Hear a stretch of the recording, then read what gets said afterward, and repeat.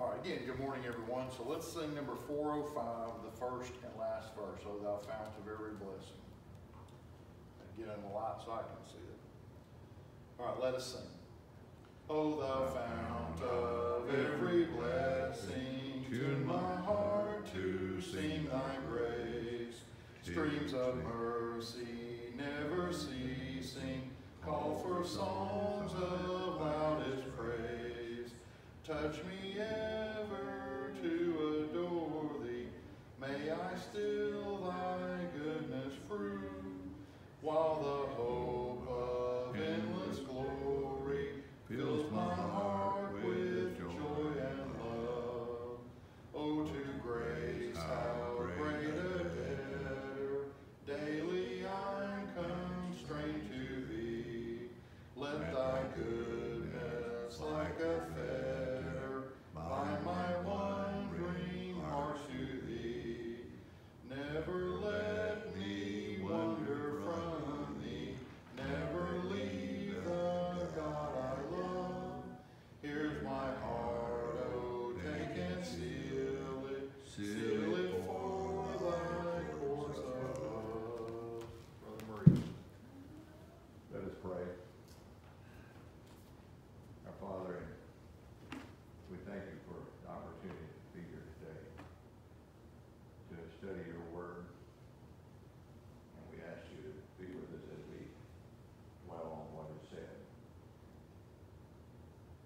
We pray for those who could not be here because, for those who wanted to be here but couldn't because of their health.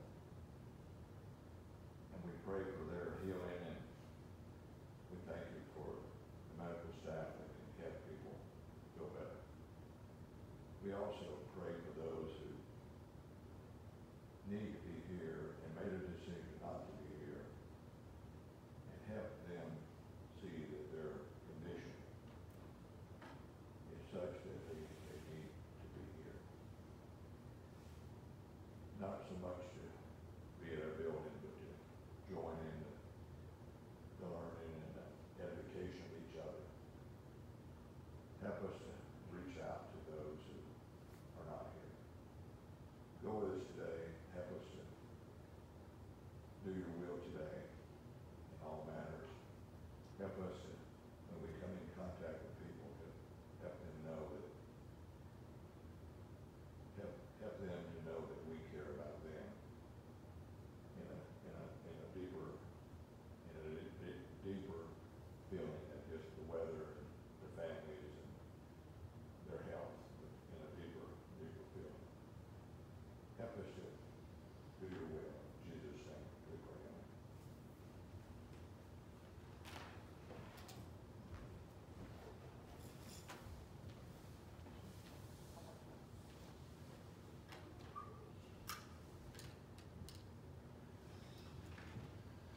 All right, if you guys would turn to Matthew chapter 22.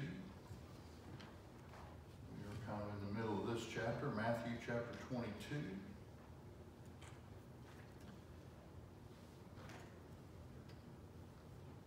Of course, we didn't have class last week because I was at Patty. The week before last, we began chapter 22. We looked, Jesus told a parable of the wedding feast.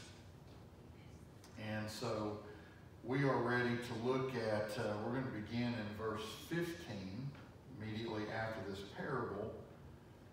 And we see that again, Jesus is in the middle of the Pharisees and all these religious leaders trying to trip him up. And so far they've been unable to do that, but I will give them something for their persistence. They don't quit, they just keep coming after Jesus. You think they learn after a while, but so what we want to look at today is they're going to once again try to trap him. They're going to ask him a question about paying taxes. Okay, something that we all love to do. I know you're as happy as I am about paying taxes. But first of all, do y'all know, does God command us to pay taxes? Yes. He does, right? We're commanded to obey the government, and that's what we're going to look at here under certain conditions. And so Nobody likes to pay taxes, but it is something that we're supposed to do. So they're going to ask Jesus about this because like I said, they want to trip him up. So let's read verses 15 through 22 in chapter 22. So right immediately after this parable of the wedding feast, then went the Pharisees and took counsel how they might entangle him in his talk. And they sent out unto him their disciples with the Herodians, saying, Master, we know that thou art true, and teachest the way of God in truth. Neither carest thou for any man, for thou regardest not the person of men. Tell us therefore, what thinkest thou? Is it lawful to give tribute unto Caesar or not? But Jesus perceived their wickedness and said, Why tempt ye me, ye hypocrites?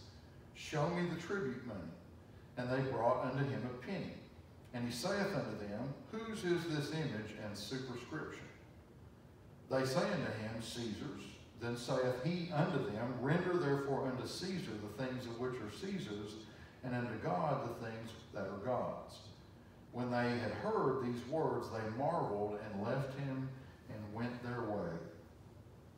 So once again, the Jewish leaders think that they can trap Jesus, they can put him in a no-win situation. We've already seen that before when they try to get him where they think whatever he answers, it's going to be bad, and Jesus is always able to turn it around on them. And so we saw that he asked that, or he was asked that before, and he came back with them and said, well, what about they said, where do you get the authority to do these things? He said, well, I'm going to ask you guys a question. You answer, and then I'll answer yours. Where did the authority of John come for his baptism? Did it come from God or come from men? Right? And of course they said, well, we can't tell. And he said, well, then I'm not going to answer your question either. But they thought they had him because they thought, well, if he tells us this authority comes from God, we can get him for blasphemy. And, they thought they had him, but they didn't. So this is a very similar situation. They think no matter what he answers about taxes, we can put him in a bad spot. So they're basically saying, is it lawful to pay tax to the Roman government, to Caesar? Okay? So they're asking him really a loaded question. But as always, Jesus is going to answer it the best way possible. So they're going to be wrong about thinking they can trap him. Jesus is going to give the perfect answer. So as we look at verse 16, it says here that they sent their disciples, the Pharisees did, with the Herodians. Okay, now we saw the Herodians back in chapter 12, last time we saw them. And so the Herodians, they were given that name because they were supporters of Herod. And so hence the name Herodians was a descriptive term. And what did it mean that they're supporters of Herod? Well, they believed that the Roman government did have authority to rule over the Jews. So they supported the Roman government's claim that they had authority over the Jews.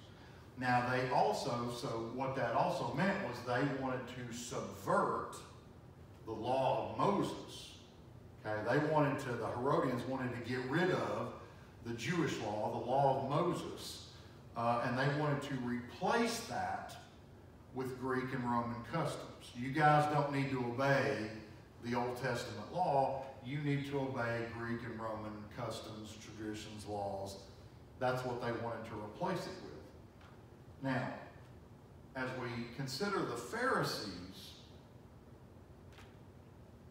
what was it that the Pharisees promoted? I mean, they're against Jesus, but what did they promote? What were they supposed to be keepers of? The old law, right? So they are proponents of the law of Moses, and they're supportive of it, and they believe that's what should govern the Jews. But here we see them working with the Herodians, who are the direct opposites. They don't want the law of Moses. They do believe the Romans have authority over the Jews. The Pharisees believe the Romans should not have authority over the Jews. They believe that God had sole authority over the Jews. And yet, they're working together. Even though they're on the opposite end, they don't really have anything in common, except one thing. What do you think the one thing they have in common is? Why would they work together? To defeat Jesus' teaching. Yeah, they both hate Jesus. Okay? So, what does the saying go? The friend of my enemy is my friend, or whatever. The enemy of my enemy is my friend, even though he's my enemy. Right? So, they don't like each other, the Pharisees and the Herodians, but they both can't stand Jesus because they both see Jesus as a threat to them. So they're willing to at least come together temporarily and see what they can do. Now, the Pharisees were willing to conspire with the Herodians because since they were supporters of Herod, they were supporters of the Roman government, the Pharisees thought that the Herodians would have more influence at Herod's court than they, the Pharisees, would have. So they're willing to kind of make this alliance because they think, well, if we get the Herodians to work on this, they've got a better chance of getting Jesus than we do. And we want to get Jesus, so we're just going to hold our nose, so to speak. We'll hold our nose and we'll work with these skunks. Okay, so that's kind of what they're doing. So they thought the Herodians could help make a case against Jesus with the Romans. Now, why do they need to make a case to the Romans? We've talked about that in some sermons. I mean, we hadn't gotten to that in Matthew yet, but why do they need them? They were in power. Well, they are in power, but ultimately, what do they want to do to Jesus? They want to kill him. Are they allowed to do that? No. Who has to do that? The Romans have to do it, right? So they're already plotting this out, thinking we've got to get the Roman government involved here because ultimately the way we want to get rid of Jesus, only the Romans can do that for us. We're not allowed to do it ourselves. And so they're willing to work with the Herodians, who they also hate and can't stand, but they hate Jesus worse. So they're going to try to do this. Okay, so the Pharisees send the Herodians in. Well, why don't you guys see if you can trap him in his language, as they said. How can we tangle him in his speech? They're trying to get. So the Herodians come in. They're the ones that ask the question. So the Pharisees have already been quizzing Jesus, and Jesus has shot them down every time. Well, so let's let the Herodians take a shot and see what they do. So notice there in verse 16 what the Herodians say to him. So first of all, they call him Master. Okay? Master, we know that thou art true, and teachest the way of God in truth. Neither carest thou for any man, for thou regardest not the person of men. Okay, so what does it say? What are they doing here? Butter him up. Yeah, do they really believe that? They don't believe. They hate Jesus, right? So they don't really. It must have been really hard on them to call him Master, but they're trying to set him up again. So you can almost hear the sarcasm coming out, right? But Master, we know that you're true. Well, they don't believe that. But yeah, trying to butter him up, trying to flatter him, trying to boost his ego. Now, is that going to work? No. Jesus is the Son of God. He doesn't have an ego, and you're not going to flatter him. That's what works on people. That's not going to work on God. Okay, but that's what they're trying to do, try to boost him up. Oh, we know you're so awesome, you're so wonderful. You think Jesus saw through that? Well, you know he did. Jesus like, yeah, right. Yeah, tell me another one. He knows. Right? So they're trying to butter him up, and oh, we know you teach the way of God, and they don't believe any of that. Okay? But notice where they kind of set him up here at the end of the verse. Neither carest thou, we know that you don't care for any man, God is no respecter of persons. But in the human world, are most people respecters of persons? Yes. Yeah. Right? So the President of the United States, or the King of England, or the Prime Minister of some country, would typically, most people would look at them greater than they would look at you or me. We're just peasants, right? So, but somebody up in a high position, And so they're setting him up because they know they're about to ask him about the emperor.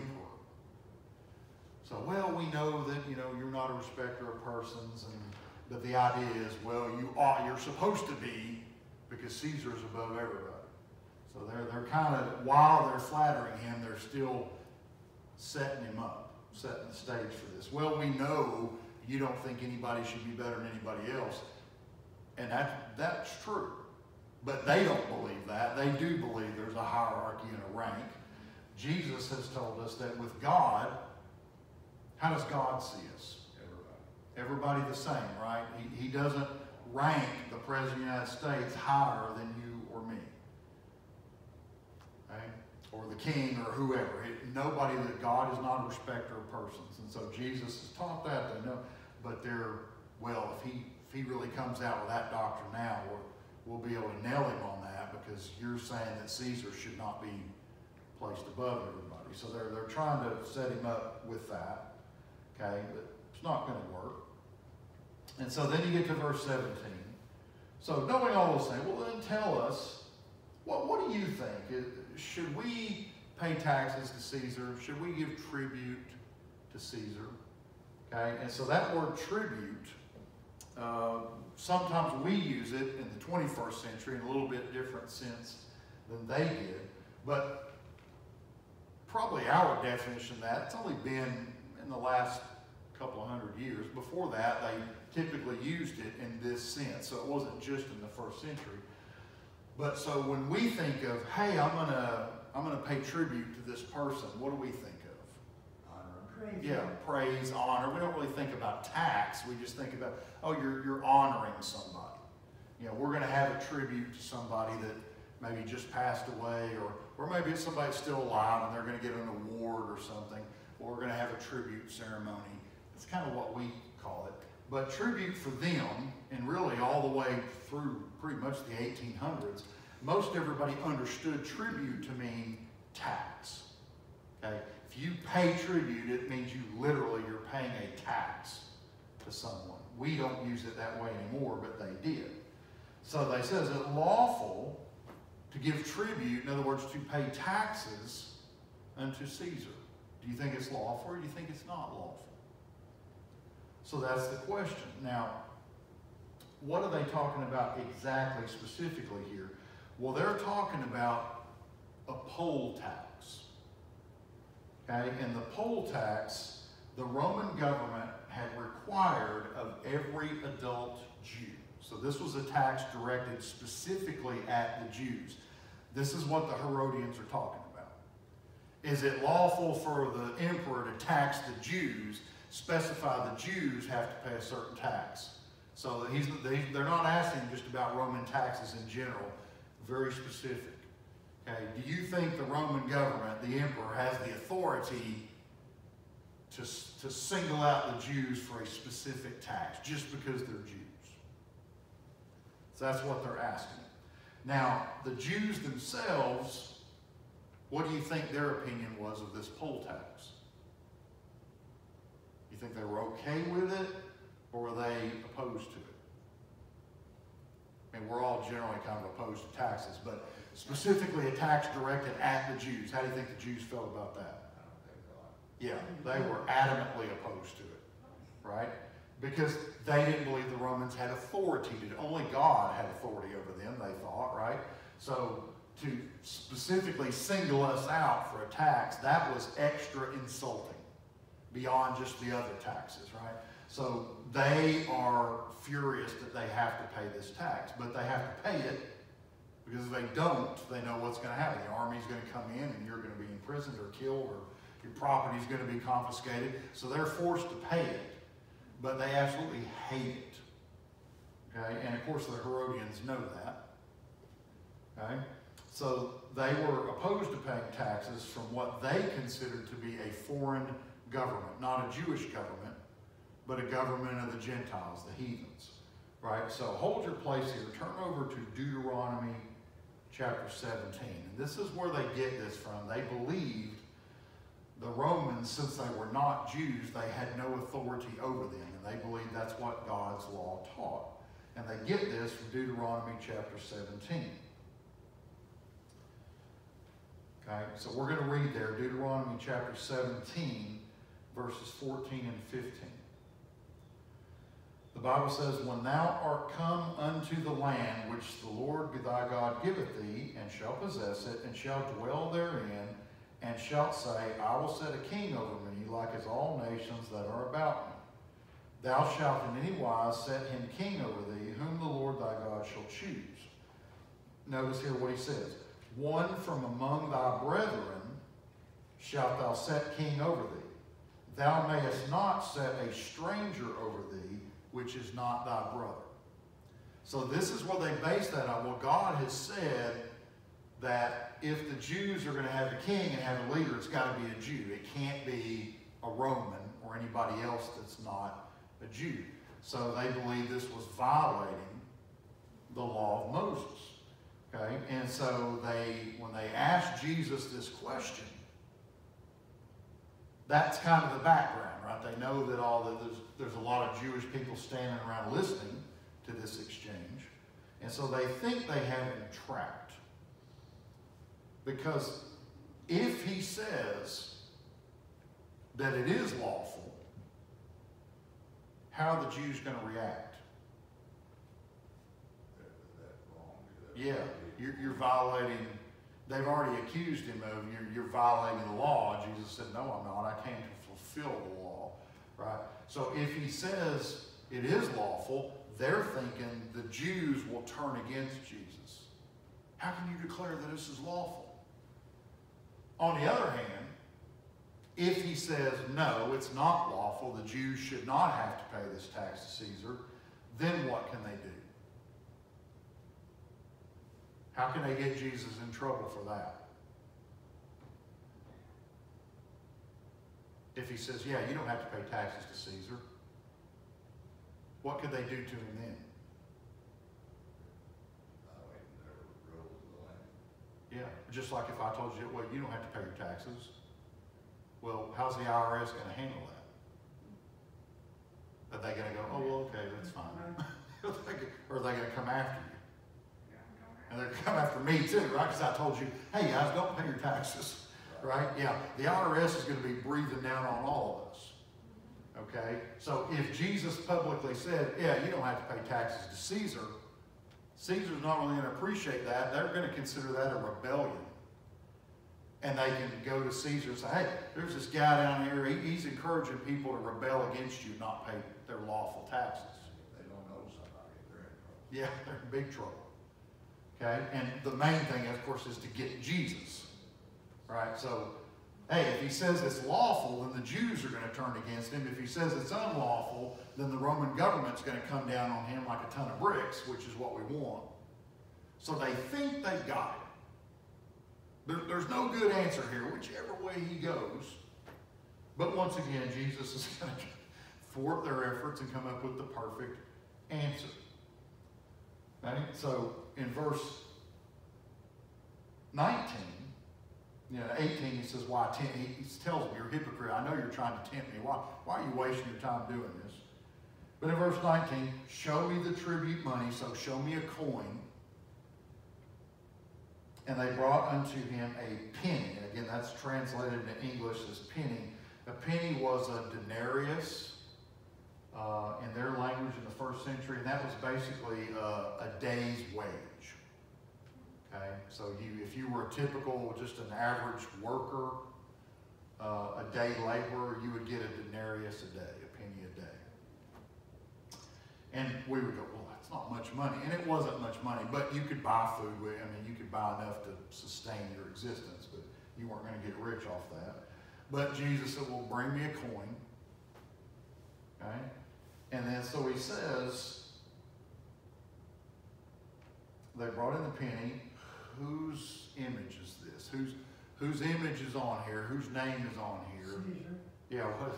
Caesar, right? His image is on there and his name's on there. It's inscribed. And so Jesus said, well, then that means this is Caesar's property.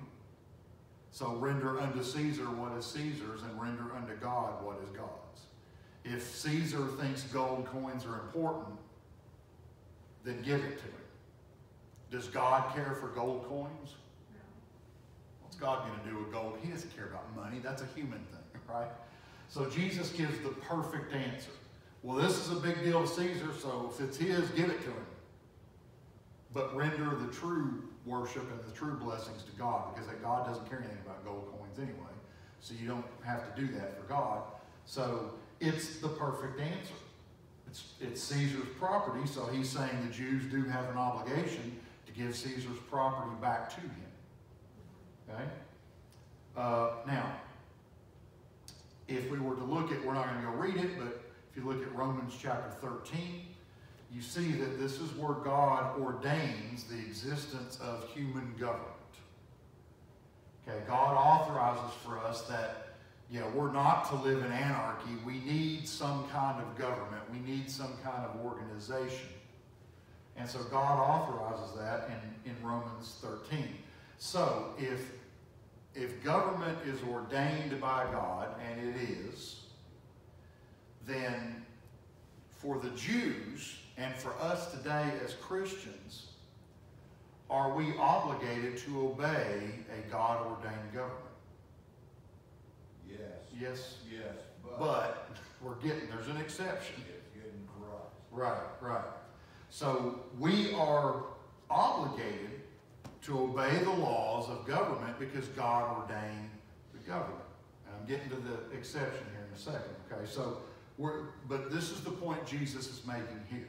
So God has ordained governments over men. So Caesar's got these gold coins. It's important to him. So fine, render unto him what is his. So Jesus is telling them we have spiritual responsibilities, which is most important. That's why he's saying render unto God what is God's. So we have spiritual responsibility, but at the same time, we also have earthly responsibilities, and Jesus is acknowledging that. You do have earthly obligations, and you need to fulfill those, okay? So he's telling them, obey the government unless, what?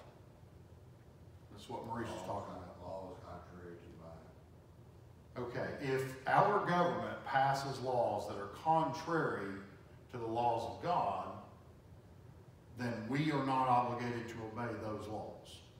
And we've got a full-time job right now. We've got a full-time job right now because our government is very corrupt. Most human governments are because they're run by corrupt people. Not that everybody in the government's corrupt, but we all know there are some that are.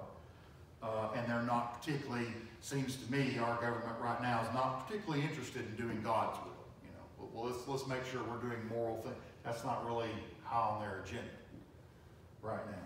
So notice, if you'll turn in your Bibles to 1 Peter chapter 2. 1 Peter chapter 2 in verse 17. Here we see the basic principle that we are to obey the government. Okay, you can't just say, well, I don't like the government, so I'm not going to do anything they say. That would also be sinful against God. So 1 Peter 2:15, notice what it says. Honor all men, love the brotherhood, fear God, and then it says honor the king. That's talking about the government. Okay, so respect the laws of the land. But if you look at Acts 5:29, then we get the exception. Okay, in general, you are to obey the laws of the land, unless, and Acts 5:29 says, then Peter and the other apostles answered and said, we ought to obey God rather than men. Okay, and again, the principle is, if men are telling you to do something contrary to what we know is righteous, what we know is moral, what we know is pleasing to God, then we have to fight against those things. We are not supposed to go along with immoral laws. We have to do everything we can to try to fight against those. Okay? And if that means we have to go to jail, then that's what we do, right? Did Paul go to prison? Yep, right? For what? For preaching the gospel. But he said, well, if you tell me I can't preach the gospel, I'm not going to respect that law. And that's what basically they had done. They had made it illegal. And Paul said, well, I don't care. I'm going to disobey that law because God told me to preach the gospel. Okay? And so, like we talked about this before, and I talked about this over at Patty. You know, there's a movement. Some people want to make the Bible hate speech. They want to declare the Bible is illegal. And so people like me would no longer be allowed to preach the Bible if they were to pass those laws. And I don't think it's anywhere close to passing right now, but it's scary that some people in government are actually proposing things like this. And so if the U.S. government declared, well, the Bible is hate speech and we can no longer teach the Bible, what would I need to do?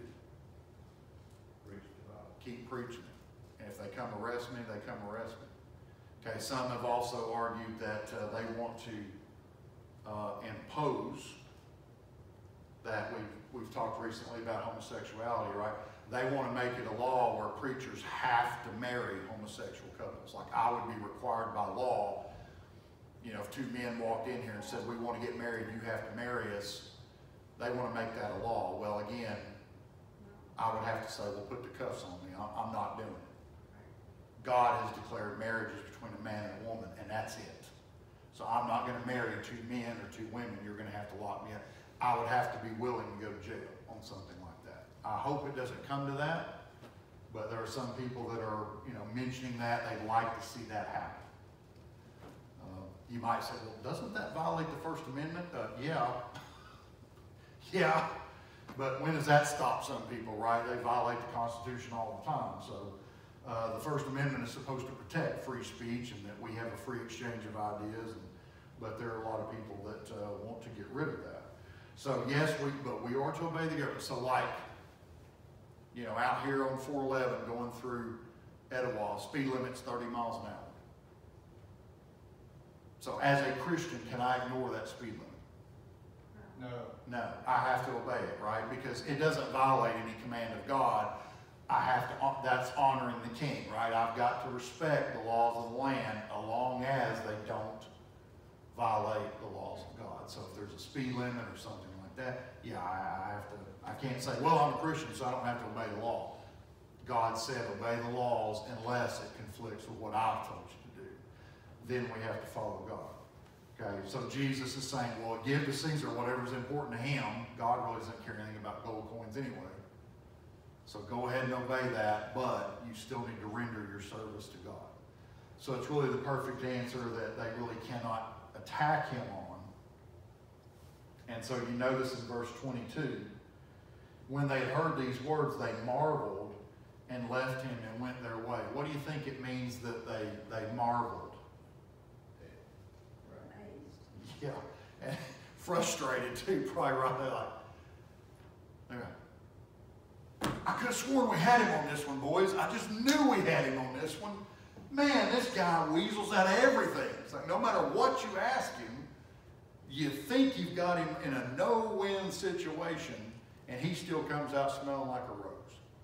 You know, so I think they're just kind of, you know, flabbergasted that we can't seem to get him. Every time we think we've got the perfect trap, there's no back door out. He always finds a back door where we didn't think there was a back door, but this guy always finds it. And so he manages to answer the question in a way that didn't anger the Jews, but also they couldn't claim treason against Caesar, right? So he really frustrates them in their efforts to do this.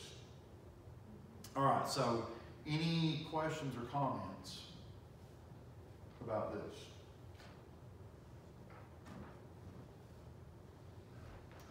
All right, well, we're going to go ahead and stop. I mean, we only got about 3 minutes left, and I've kept y'all over some, so I'll probably owe you some time anyway, because I don't want to, we just barely get into the next section. Jesus is going to be asked a very interesting question about the resurrection. So I don't really want to get in the middle of that, so Lord willing, we'll save that for next week. So we'll begin next week in verse 23. So we'll take a break for a few minutes and have our worship service.